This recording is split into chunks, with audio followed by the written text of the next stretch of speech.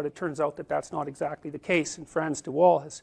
done a very good job of detailing this with his work on chimpanzees in particular, and he's found that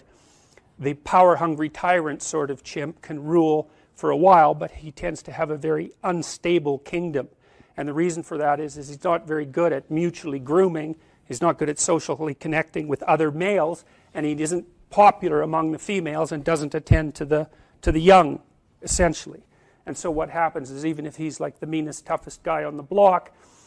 two subordinate chimps team up, they make friends, they groom each other, and they have each other's backs, and one day he's having an off day because he ate too many fermented bananas the night before, and like they just tear him into pieces. And chimps are unbelievably strong and unbelievably brutal.